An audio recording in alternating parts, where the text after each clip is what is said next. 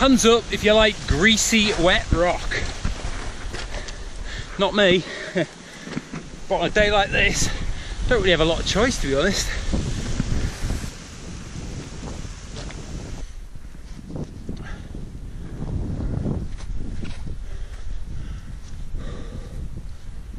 I love that, like a hole in the cloud. Like you see right down the valley. Whoa, I'm sweating.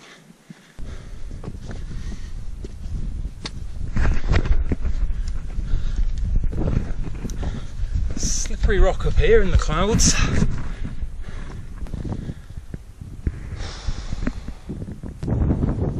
Could just clear at any second. That's what I'm hoping.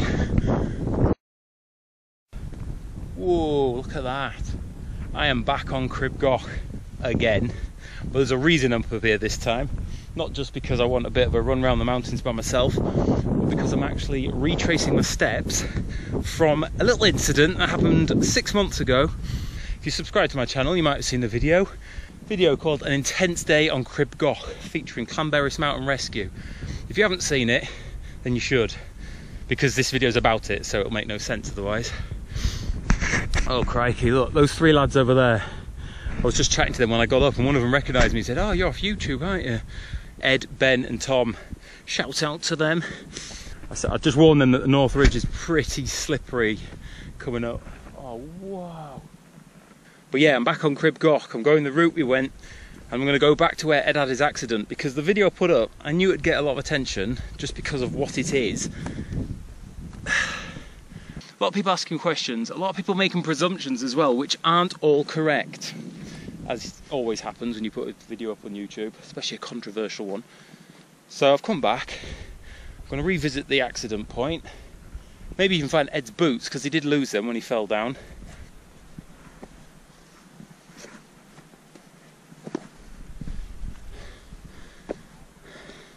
So if you've seen the video, last time I was on here, I was with my mate Rory, and it was absolutely howling a gale.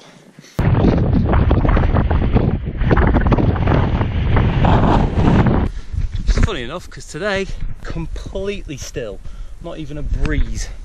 It's rare that you get that up here.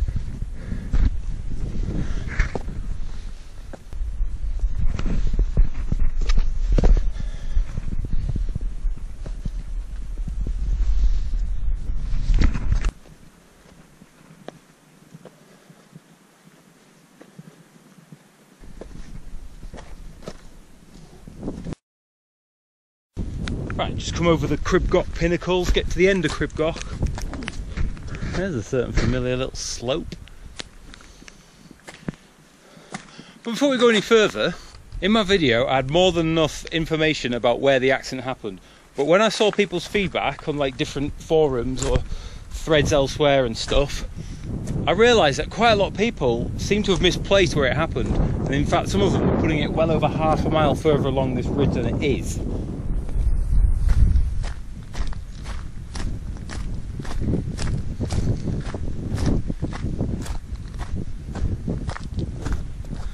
Right, here we are at the top of a rather steep grassy slope. And I'm going to go down and I'm going to trace the route that Ed slipped. Now, let's look at the surroundings quickly. It's not windy, which is great, obviously misty. It's wet though, the grass is wet. And do you know what? What would be really silly would be me to retrace the steps where Ed had an accident and for me to have the same accident. That would be stupid. So what I'm going to do is put on some spikes.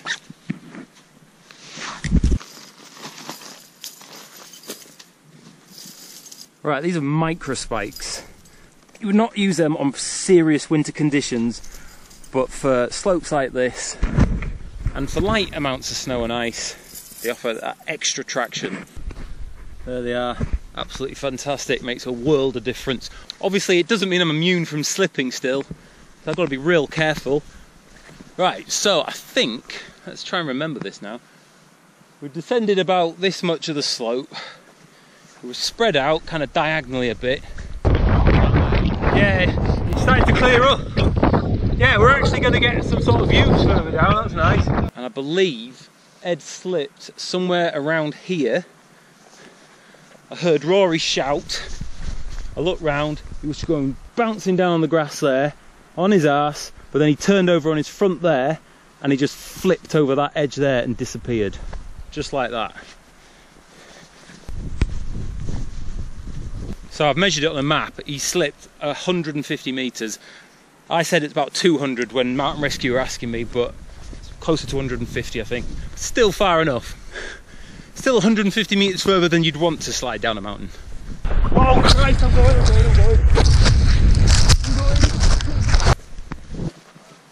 Christ, imagine if you'd hit that.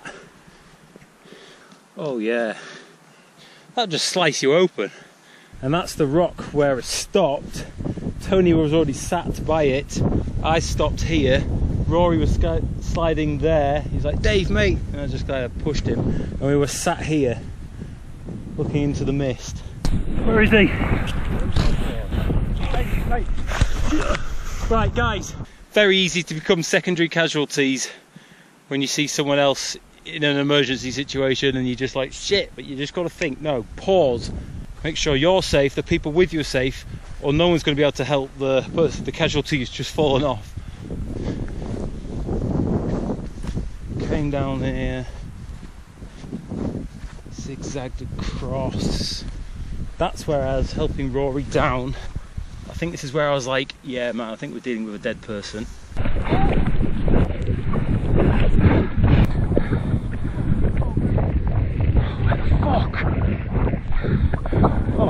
Fuck me, I think we're dealing with a dead person. I saw, see the speed he went down. Tony went on ahead, because obviously he's looking for his mate. That's another thing. Some people seem to think that all four of us were one group. We weren't, we were two groups. It was me and Rory, and then Tony and Ed, who we bumped into at the end of Crib Goch. So that guy was called Ed, his mate's called Tony. He's fucked. Oh Christ, where could he have... How far could he have gone? I saw him sliding and I tried to get to him. So I was helping Rory get down these bits. Then you've got to find this balance of like getting down like slow enough so that you don't have an accident yourself, but at the same time wanting to really hurry up, because for all I knew, Ed's down there unconscious, face down in a puddle or something. So like every second counts when you don't know where the casualty is and what their status is. So coming down here felt like it took forever. Oh Christ, we're gonna have to call Mountain Rescue. Where the fuck did he stop? Right, Rory, just make sure the same does not happen to us. Come on, mate. Whoa, this is not terrain you want to slide down. Bang, bang, bang. Poor Eddie. It's about here that Tony started calling Mountain Rescue. Have you got any signal? 999 and ask for Mountain Rescue. No, ask for police and then they get Mountain Rescue. Rory! Oh shit, I better keep Rory in here. Get sat down here, Rory, so you're safe. I'll keep going. And then, unbelievably, heard Ed shout out. Although at first it was like, what the hell was that? Because obviously the wind was howling. We heard him shout a couple of times. Oh! Ed! Ed! I can hear someone.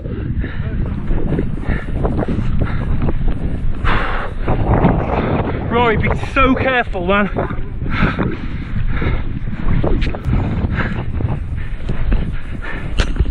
Ed!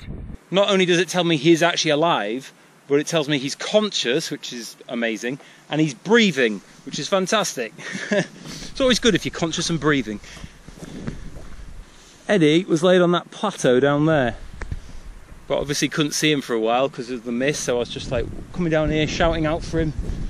Where are you? Fuck, I can't believe he's conscious.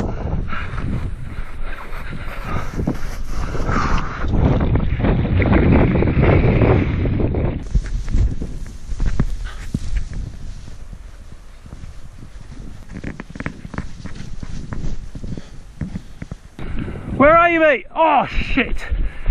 Guys, he's here! Oh fuck me. Ed, man. Right, Eddie's boots and his trousers are going to be somewhere around here still. I think I remember... No way, is that might be one there. I mean, if you think about it, it's not going to have gone anywhere. His boots aren't going to have blown very far in the last 6 months. I remember coming here, could see his trousers just there. I saw one of his boots, which is that one I think I'm going to now. And I just did not know what I was going to see when I got around the corner. Did not know what state Eddie was going to be in. Oh, Jesus Christ, mate. Fucking hell, look. Oh, shit, right. Look at this.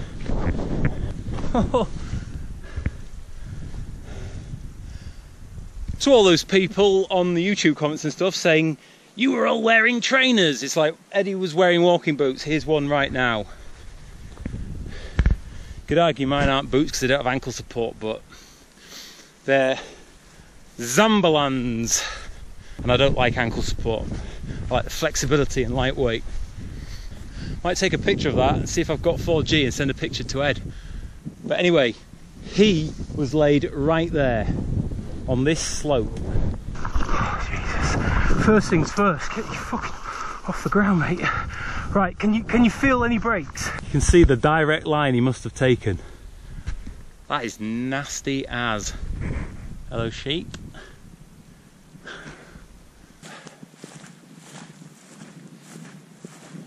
You can see the pig track is not far away. It's like 100 metres.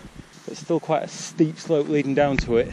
Actually, let's talk a bit about first aid, because that came up a bit in the comments. Right, so I'm a mountain leader, yeah? Qualified mountain leader. And as far as first aid goes, all that means is that in order for me to do my training and then my assessment, I had to do a 2-day mountain and wilderness first aid course. That's all you have to do.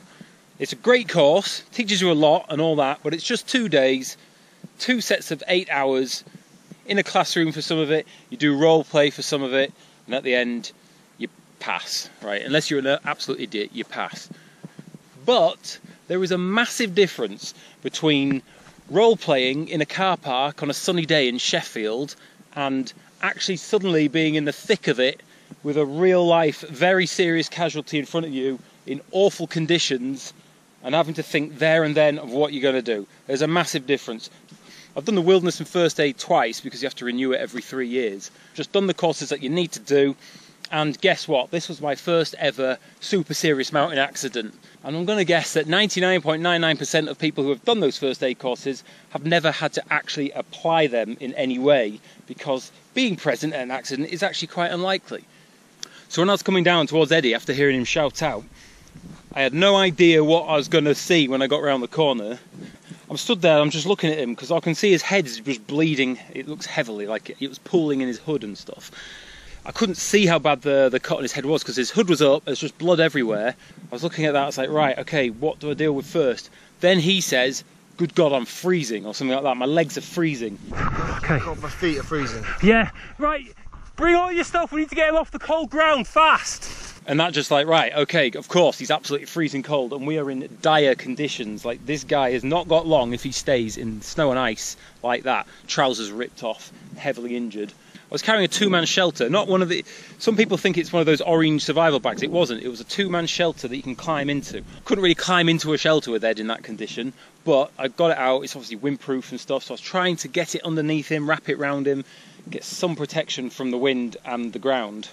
It was all very rushed. I know there's a procedure of like, test this, do that and that. But as I'm getting my stuff out, I just want to know if there's anything obvious, like the obvious stuff, before I can start patting him down, trying to feel for like breaks and things, or like extra bleeding. The mode I was in was get him off the ground. Like, that just sucks the heat out of his body. So that's basically what we did. Like, worked out he's probably bust a leg or something, because he was in agony if he touched his leg, which turned out to be a fractured femur, that is a big bone to break. He was complaining about his wrist all the time, so just presume that was broken, and it was. Didn't know it at the time, but he'd bust a bone in his neck and 2 bones in his back. Obviously that's really serious, and with a casualty like that, you've got to presume that they've got like a bust neck or something, so you don't just start dragging them around or like turning them over or moving them and stuff, and it just makes the injury worse. I've had people in the comments saying, oh, you didn't do that properly, or blah blah blah. It's like, well, I didn't move him. I was aware of that danger, but I was also trying to insulate him, and it's very difficult to insulate somebody who is, first of all, laid on their back with their head lower than their body, and also just, you can't move them because they're broken and in so much pain. So I had to move him a little bit, but I didn't move him myself. I asked him to move himself, with the thought being that, you know, he can feel what suddenly hurts or whatever, and that he's not going to just suddenly jolt himself in the wrong way, whereas somebody dragging him around might. Roll over onto your back, and then that's it. Christ, you Oh, my leg. Oh, your fucking head, mate. Right. And you'll lift your head slightly. Christ. Keep talking to us anyway, right? Right. They get really ripped off if we were up there. That's why you're cold. In an ideal world, he would have not had to be moved at all, and like could have got Rory there, could have got Tony down. We could have all just like lifted him up at exactly the same time. It wasn't going to work like that. First of all, Tony was up there on the phone to Mountain Rescue. Didn't want to come down in case he lost reception. Rory's there. Me and Rory are not going to be lifting Ed. He's a big guy and he's smashed up. We're not going to be both like just picking him up, keeping his head completely straight with his back or anything. That wasn't going to happen. Best I could do was ask him to move himself to a slightly better position, and I put a backpack under his head to just kind of keep it all straightened out as much as I could. But that was the best we're getting, especially when we're trying to insulate him. On you. Just let them blow away. Right, can you put that over him? Your ass. So yes, of course it wasn't a perfect procedure, but you know, this was my first time. Everything wasn't just going to like click, oh yeah, I know exactly how to do all this. And so bearing in mind where we were, what the conditions were like, and the nature of Ed's injuries, and the fact there's only a few of us there was no way we were moving him. So luckily we were able to get through to Mountain Rescue straight away, and Tony was able to give them the GPS coordinates where we were. So then it was just a case of trying to keep Ed warm. And I say warm because like he's not warm, he's freezing and we can't warm him up, but we can try and slow down the rate that he's cooling long enough for Mountain Rescue to reach us, so Ed doesn't die by the time they get to us. So that became the name of the game. Wrapped him up as much stuff as could. Very little could really do, to be honest, because we can't move him. Right, get that foot. Oh. Jesus. Yeah, right, get that right round him. Oh my God. There were comments on the video, things saying like, oh, what you should do is one of you should have laid down next to him to block the wind and share body heat. And it's like, mate, yeah, I'm sure in a textbook it says to do something like that, but look around, the ground is absolutely freezing. If one of us laid down next to Ed to block the wind from him, then guess what? We've got 2 casualties of hypothermia. There are obviously some real experts online giving advice, and I can listen to them, but there's also a load of idiots just giving like dumb advice. It's like, have you even watched the video? Oh yeah, the thermal blankets, right? So I put a shelter around it as best I could. I had one of those survival blankets as well. Didn't bloody get it out because I forgot where it was. It was in another pocket from my first aid kit, which at another time I thought, yeah, that's where it is. But in the heat of the moment, I was like, just forgot it was there. So that was an error, big error on my part. But now I keep 2 thermal blankets and I know exactly where they are, so won't make that mistake again.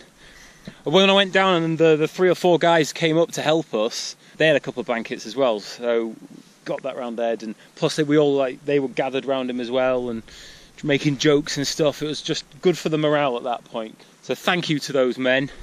Funnily enough, one of them was like, "You're Brave Dave, aren't you?" When we were down there away from the accident, he says, "You're Brave Dave off YouTube." And I said, "Yeah." And he goes, "Mate, I've got an apology to make. Me and my friend, we had a few beers one night. We went on one of your videos and we were giving you loads of grief." And I was just like, what the fuck? I do get a bit of grief from my videos, but to come face to face with someone who's been doing it, it's kind of funny. And we're just like, what? We shook hands. And he was just like, "I'm sorry, mate, I'm sorry." And I was like, "Don't worry about it, get it all the time." And it's a bit of humour just over there whilst Ed's just dying over here. That guy sent me a really nice message on Facebook after. And then, of course, after ages, Mountain Rescue turned up. First guy came from across there, came out the mist, blew the whistle, and everybody just came flooding in. And that was a bloody relief when that guy first came out. It's just by himself. came down here, I was just like, fuck, because I think we'd been waiting for an hour and a half. It was about that, but it felt like we'd been waiting for 10 hours, because when you crouch down there around someone shivering like crazy, so seriously injured, just dying in front of you, you just think, oh Christ, and there's nothing else you can do. That's the most frustrating part. All I could do was go down, try and find help, come back up over and over. But even then, it's not going to help Eddie really. It was almost just for me to feel like I was doing more. So that was a very long time, and when they turned up, you just think, oh, thank God, professionals have entered the building. And then they just took over. Me, Rory, and Tony stepped back. They gave us these great big warm like foil jackets to put on, because we were all pretty cold as well. I'd been running up and down, which would kind of warm me up a bit, but Rory and Tony had just been crouched by Ed the whole time, and they were cold, they were shivering. They had a doctor on the team, which was great. They got him on a stretcher. That took quite a while to kind of prep him to get on a stretcher. I remember watching that, and obviously they got heat packs on him. I guess they inject him with something as well to just get rid of the pain, knock him out for a bit. And then they carried him up that way, over that brow, down to the pig track, and then from the pig down to the miners, which is quite a steep slope. So they had it attached to a rope, guy at the top belaying it, 100-metre rope, all the way down to the miners there. And then they had this cool little contraption. You put a wheel on the stretcher. The Land Rovers can come along the miners quite far, so they get Ed in that, drive him off. And then the rest of us got lifts as well, and go back down to Llanberis, the mountain rescue, for the debrief. It was interesting going there, because I've driven past it enough times. Went for the debrief into the little kitchen, got pizza and chips and biscuits laid out and stuff. Well, that's when I realised how hungry I was. Rory told me after that during the debrief, he was trying not to laugh, because as the lady was speaking to us, I was just eating biscuits, but like picking one up, just slotting it in my mouth like a letterbox. Just boom, swallow, next, boom, boom. I wasn't even thinking about it, but he was like almost got the giggles watching that, because I guess after an intense afternoon like that, a lot of emotions running and stuff, sometimes you just kind of burst out laughing over silly things. And there's a massive relief when they told us that Ed was, he's in a real serious condition, but he was stable. We could hear the helicopter, because obviously the helicopter couldn't come here to pick him up because the wind was just ridiculous and it's fog. But down at Llanberis there's an area where the helicopter could land. They prepped him in there for about an hour or so, and then we heard it take off and go to Liverpool Hospital whilst we were still in the debrief. She was asking us questions about what happened, what were we doing up there, all that stuff. Because at first they thought that we were a group of 4.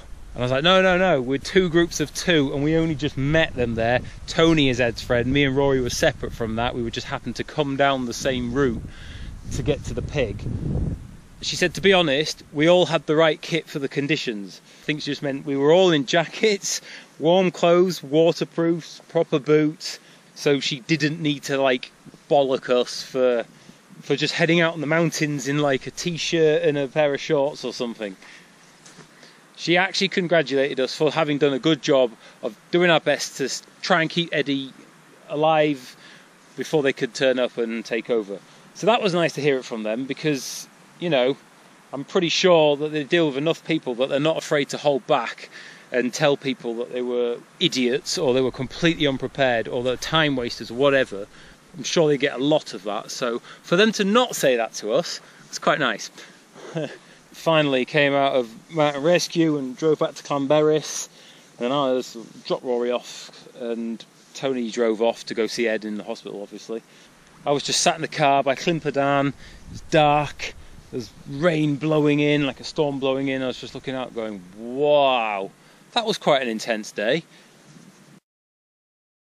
I think the video is just fascinating to watch because there's nothing quite like it out there. Lots of comments on the video saying things like that, how it kind of opened people's eyes to the dangers, but also open their eyes to how awesome mountain rescue are. And that was another thing, because in the video I explained mountain rescue are volunteers. They're not a paid service like the fire brigade or like the police or something. And I think a lot of people were not aware of that. They thought that they're, paid by the government, always on standby, second you need them, they come rushing up. It's like, no, they don't. And there's 2 things to take away from that. First of all, they're volunteers, so they're completely reliant on donations from people. So bloody well donate. I explained how to do in the other videos. Set up a direct debit, £10 a month. That's all you need to pay. Enough people do that, they're sorted. The second thing was, because they're volunteers, they're not just constantly on standby, they have their own lives, which means even if you're able to call them straight away like we were, like Tony got on the phone within a minute of Ed falling, they still took about an hour and a half to reach us because they're scattered around doing their own things, living their own lives at work or with family or out and about. They get that text, or I don't know how they do it, I think it's text. They have to drop what they're doing, they have to find a car, they have to drive to Llanberis, they have to kit up, they have to get briefed on what's going on, they have to set out in the Land Rovers to the nearest point they can get them to, and then they have to set out on foot in awful conditions to come find people. That's going to take a long time, so even if you're lucky enough to be able to phone them straight away, you cannot presume they'll be here in 10 minutes. They won't be. And there's not a helicopter magically coming to rescue you either, necessarily. The weather, if it's bad, the helicopter can't get near you. So you can't rely on that. The lesson from that is pack kit to sustain body heat whilst waiting for mountain rescue in an emergency. It doesn't even need to be extreme conditions like it was for us. It could just be a cloudy day. As soon as you are unable to move for a long period of time, you will realise how cold things get and how fast. Throw in a bit of rain and the wind picks up a bit and suddenly everybody's shivering, everybody's in a bad way, and people start dropping like flies if they haven't got the right kit to keep them warm. So that's a big takeaway from the video as well. Might seem obvious to some people, but to a lot of people it won't. It'll be news to them. Fascinating experience, fascinating video, and just mega pleased that Ed is going to make a full recovery. I mean, that was 6 months ago. He told me that it's going to take about a year from the accident until he's fully recovered because of how serious the bone injuries were. But hey, a year recovery is better than just dying on a lonely mountainside. So everything went well. And I found one of his boots as well, so I'll get that back to him. Yeah, the mountains, baby. Bloody love them, but just be careful because the mountains do not give a shit about you the second you mess up on them. So, in summary, because I've talked a lot on this video, yes, I know what I did wasn't perfect first aid, and I really want to learn more and more first aid. So I want to be much more proficient, much more confident, and for it to just be straight in my head when I need to know it. So I'm going to find more courses to do. Might even just do that one again and again. If anyone out there runs first aid courses like that, hit me up and maybe we can arrange something that I come along to some of your courses and do them in exchange for, I don't know, promotion of some sort. I don't know, because they're not cheap and I want to do loads of them, so that's quite a lot of money. So I just want to get really good at it. Second thing, never underestimate how slippery grass can be. So from now on, carry my spikes every time I go out. Doesn't matter what the conditions are, just have them in my bag, so I've got that option of coming down steeper terrain if I have to, but preferably don't have to do it. Find another option. Third thing is bloody set up a donation to Mountain Rescue. If you're on the mountains regularly or even semi-regularly, just donate to them every month. It's so easy to set up. It's £10 a month, you won't even notice it, and it makes such a difference. So they are volunteers relying fully on people like us donating a little bit of money every month in exchange for possibly having our lives saved, or definitely in exchange for them saving other people's lives. And as people who enjoy the mountains, we're all one big team really, so let's look out for each other by donating to Mountain Rescue so that they can do the hard stuff and save people. If you're a beginner who would like to experience these mountains, or maybe those mountains over there, or whatever, let me know, because I'm a mountain leader and I love taking people around these places and showing them this stuff. Whatever your ability, we'll find something to match it and we'll have a great day out. Yeah, IamBraveDave.com. So thank you for listening to my very long ramble about when young Eddie fell down this ridiculous slope and stopped there and things got real. Okay everyone, stay safe out there and I'll catch you later on. Bye!